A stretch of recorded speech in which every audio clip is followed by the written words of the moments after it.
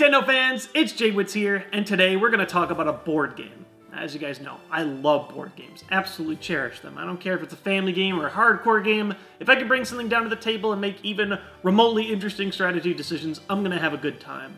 That being said, a lot of those classic games from our childhood also leave a pretty bitter taste by the time you're done with them. I'm talking classic games like the Settlers of Catan and Monopoly. These are all about horrible dice rolls that can just destroy you. Land on a wrong property or never get to buy properties and you're done.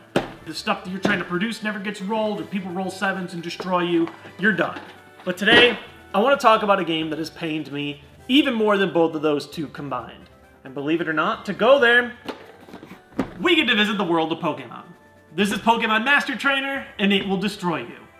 Right off the bat, Pokémon Master Trainer was compelling to me as a kid because it just has so much stuff. There's a huge map of Kanto as your board, tons of item and event cards based on things from the games, and lots, I mean lots, of unique Pokémon chips. There's a chip for every single first generation Pokémon. 150 colorful coins for you to collect, trade, slam! Oh wait, that was Pogs. But in short, because Pogs were so popular and Pokemon was so popular, this game was just really appealing to kids in the 90s.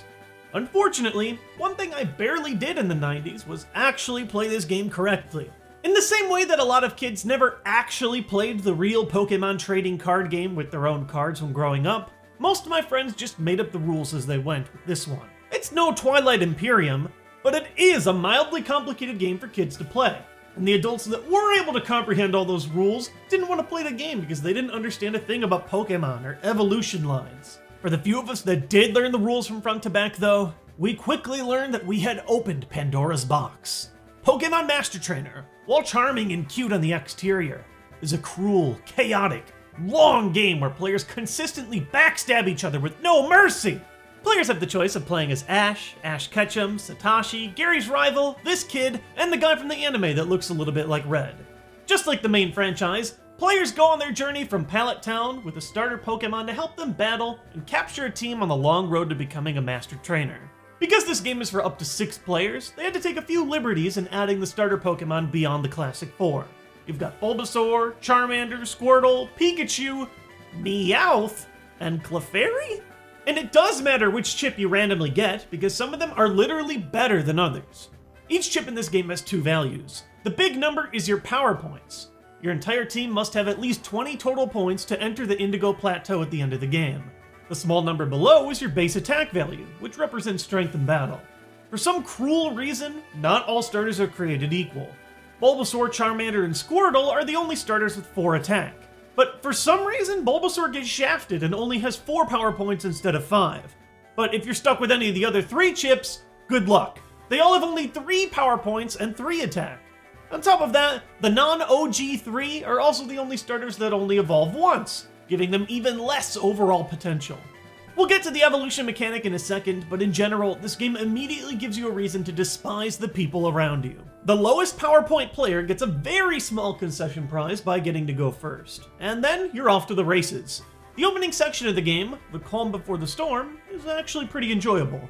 You start by rolling your dice on a linear path, collecting items, triggering event cards, and attempting to collect Pokemon along the way. Once you hit Cerulean City, the world opens up and you actually have the freedom to choose your direction of travel and hop between the different cities. The core gameplay, almost half of the spaces on the board, are wild Pokemon that grow stronger the deeper you get in the game, rising in strength from pink to green to blue to red, and finally the mysterious yellow legendary chips. When you land on a Ketchum space, you flip the Pokemon over and attempt to capture it. If you roll any of the numbers shown on the chip, you add it to your team. If not, too bad. It remains face up for another player to potentially snag. Event spaces pull a random card from the green deck, which can activate anything from healing to legendary Pokemon encounters. Item spaces give you items, which fill your maximum hand size of 7, offering you tools to aid in captures, battles, and more. Both of these piles offer some absurd benefits that completely break the game. Typically, only one trainer can take up a space at a time, but at any given point, if you pass by another player, you have the option of stopping next to that player to offer a trade or declare a battle. Trading in this instance rarely works. You offer a deal that doesn't include one of your starter Pokemon, and the other player has the option to accept or decline it if they don't like it. It's usually declined. The far more sinister way to trade, though, is the trade event card. This one allows the Team Rocket school of trades. You put a gun to your opponent's head and force them to trade with you, no matter how lopsided the offer is. Magikarp from Mewtwo? It doesn't matter. If you don't have the Pokédoll item in your hand to protect you from these cards, your best Pokémon could be stolen from you at any moment. Battles are a bit more unique. Two players compete by throwing up a single Pokémon of their choice and entering a competition of numbers. It's a battle for the highest overall number. Each player starts with the base attack strength at the bottom of your Pokémon chip. You'll also get a bonus if you have a complete evolution set. Plus 3 points if you have a set of 2, and plus 5 if you have a full set of 3. Then, each player can commit up to 2 attack bonus cards in secret. Finally, each player rolls a die and adds the number that they rolled to their total power. Once you've added your ludicrous combination of cards, chips, and bonuses together, the highest number wins 2 item cards at random from the losing player's hand, and the losing player has to flip their battler over, losing it from their power point total until you've revived it. Believe it or not, I think that's every major rule in the game. You'll travel in a pack throughout the land, searching far and wide for powerful items, events, and Pokémon in your quest to 20 power points. There'll be plenty of rude exchanges through mandatory battles and trades, but what really crushes your soul is the endgame, the Indigo Plateau. Pokémon Master Trainer is a race. You're scrambling to be the first player to collect 20 power points worth of Pokémon, enter the plateau, and beat a member of the Elite Four to claim victory. The biggest problem is that the odds are stacked against you the entire time. For starters, just entering the Indigo Plateau doesn't buy you a challenge. Nah, you enter a 14-space purgatory ring with only 2 openings to actually attempt the final challenge, so it can take several turns before you even get to start. Once you finally land on an entry point, your final battle begins with one of 5 randomly selected challengers. This is it! This is the tensest moment, and that's when you realize this game doesn't mess around. Battling works the same. Your base power plus evolution bonuses plus up to 2 bonus cards plus 1 die roll. Your opponent gets something like this. Here's Agatha. There are 2 trainers stronger than her and 2 trainers weaker than her. She's right in the middle. I figured I'd show you guys the average. These trainers get a base value, a die roll bonus, and an additional bonus on top of what they rolled. I'm gonna try and paint a realistic scenario for how the endgame usually goes. You were lucky enough to find a legendary chip, which has 9 power. While the maximum power you can get in the game comes through the evolution bonuses, they're really hard to actually maintain because of all the mandatory trades which can break up your lines throughout the game. As far as power cards go, the best you can usually hope for is around 8 total bonus power. There are very few plus 5 and plus 4 cards in the deck, so getting plus 8 from 2 cards is pretty dang good. That will give you 17 power, plus whatever you rolled on your die.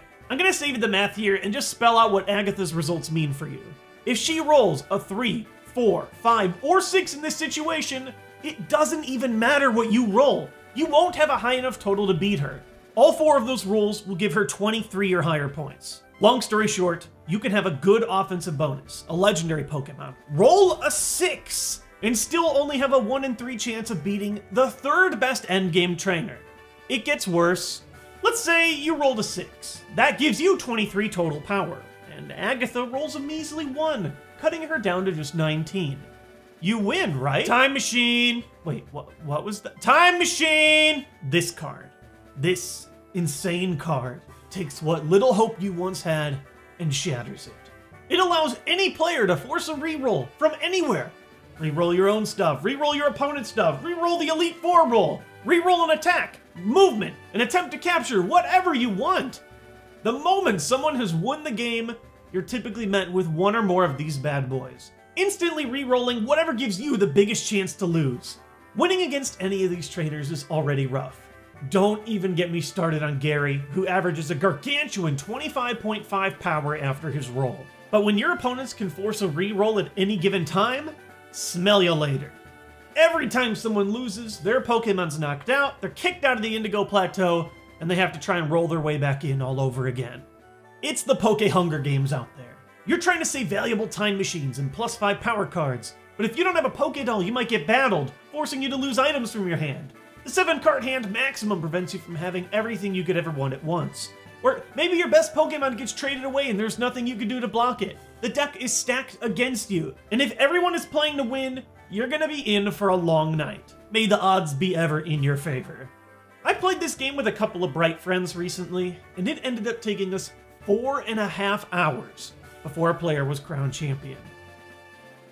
But, despite its cruelty, the insanely broken force trades, the time machines, and the questionably powerful endgame trainers, I've gotta say, I usually have fun when I play this game.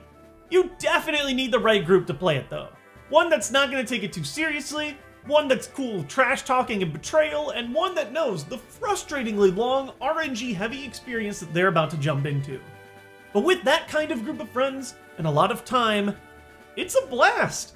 It's a comedy of errors. You'll laugh every time someone whiffs a big roll or gets time machined into the Shadow Realm.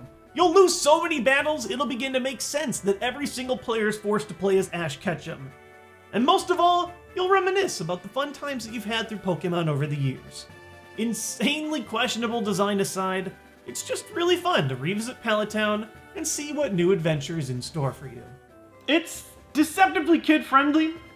It's deceptively friendly, period. This is not a friendly game. But I've got to say, every time I crack this baby open, I actually end up having a pretty good time. If you have a copy of this that's just been sitting around since the 90s, or you have a friend with a copy of this, I highly recommend checking it out. You need to know what you're getting yourself into. You need to just accept that it's going to be a treacherous, backstabbing, painful journey. But if you're willing to accept that and you love Pokemon, I think that you're actually going to have a pretty fine day with this one. This isn't even the only game in the Pokémon Master Trainer set. There's actually a second and third generation version of the game, and both of them are slightly different from what I can tell. If you guys enjoy this video and it gets enough traction, I would love to check those ones out as well in the future, or really any other kind of Nintendo-themed board game that exists. There's a ton of them that I've never played. I'm sure they are equal parts trash and treasure, and I just think it would be fun. I love board games, and this was a really fun, different style video to do. I hope that you guys enjoyed it, and as always, I'll see you guys next time with more Nintendo content.